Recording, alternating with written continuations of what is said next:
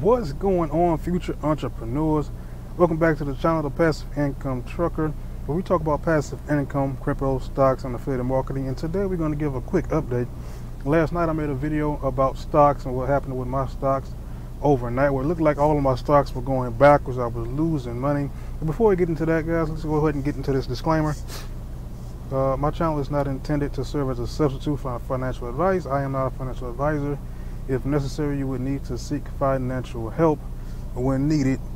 What I do show here on my channel is I show you what I do, what I am doing. It's not mandatory that you do exactly what I do. It may be a suggestion, but it's, at the end of the day, it's up to you to make that decision or consult the financial advisor. And as I was saying yesterday, I was going to my account, and I was seeing that in my stock account that there was pretty much a lot of red. Pretty much everything in my account was red. So when I went to it today, I saw that it went up, and that was the reason why I wanted to wait, because a lot of times you can't make those rash decisions when the stock market goes up, the stock market goes down. You pretty much have to wait and see which way it goes instead of making a rash decision. That's one of the reasons why I don't look at it as often. I normally check it maybe once a week just to make sure, just to check to see what's going on, to see if I do need to make a move. But I normally don't log in and check every single day, so I don't make any irrational decisions. Now, as you can see, on yesterday we were down about $16, about almost 1%. It was down a little bit yesterday. As you can see, today it rebounded and it almost doubled. It was down 18 and now we're plus 16 and still going up. Now let's go down so I can show you exactly what happened. Everything was red. Now some things will still be red. Every day is not going to be a all red day, or every stock is not always going to be positive. Same thing with crypto.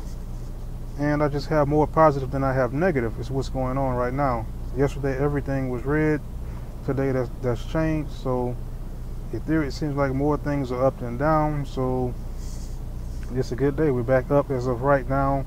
So things are looking good right now. I'm not going to make a decision to take anything out to transfer into the COTPS system. I'm going to leave it in for right now, and that's pretty much what I'm doing. I'm just going to keep investing, keep earning the buying power right here, and I may use this for something else a little bit later. That's pretty much, if I have a Robinhood card, I can go right now and go into the store, and I can make a purchase with this money with my Robinhood card, or I can deposit the funds somewhere else, or I can transfer them, or I can do a couple more things with those particular funds in the account.